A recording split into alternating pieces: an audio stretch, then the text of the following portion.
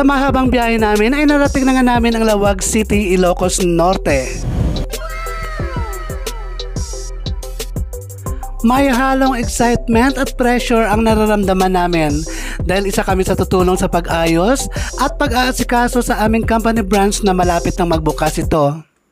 Marami kami pinapunta dito at kailangang mabilisan ang pag-set up ng display at design dito. One eternity later. Fast forward tayo at dumating na nga ang grand opening day. Lahat ay maayos na, handang-handa na sa pinaka-exciting part, ang grand opening program.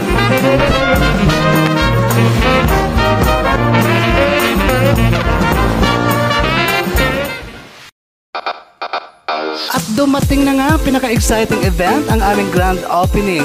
Lahat kami ay sobrang saya dahil nakita na namin ang aming pinagpaguran sa mga nakaraang sandaling panahon.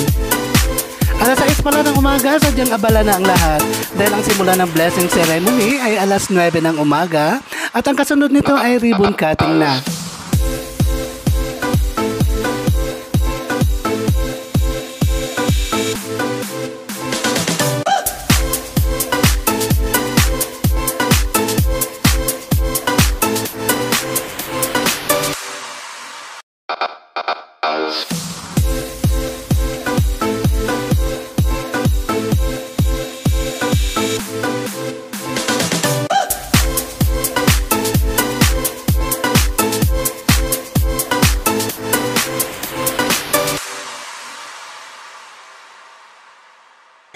Ang grandeng pagbubukas, ipamahita sa iyong kapitbahay, kaibigan, kumare, kumpare, at sa buong pamilya para mag-shopping na!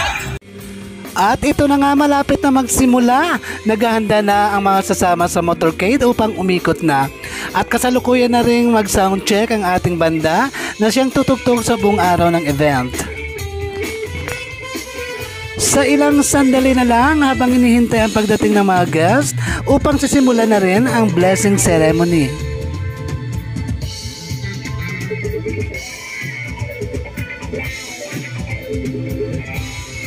Let us therefore bless the Lord and thank Him and pray to Him that He will shower His blessings on the owners and all the buyers, and at the same time our workers. God bless you all, the Father and the Son and the Holy Spirit. Amen.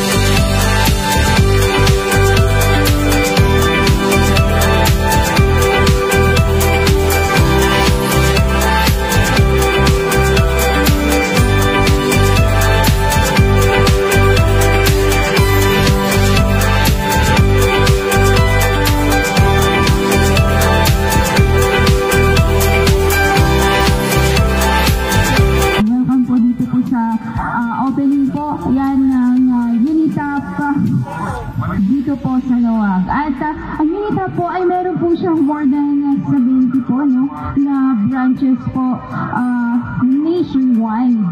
Ngayon naman, malaking pasasalamat po dito sa Lawag at nag-open po sila dito ng Unitap. Ibitahan niyo na po yung mga friends niyo po na pumunta po dito po sa Unitap department store at saka Unitap supermarket.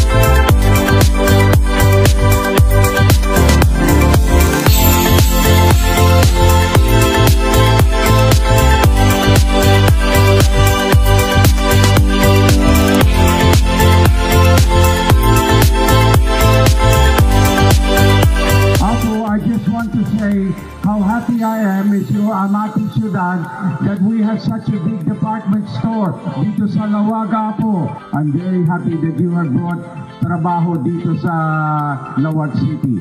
Anyway, you have my full support. To all of you, congratulations, sir.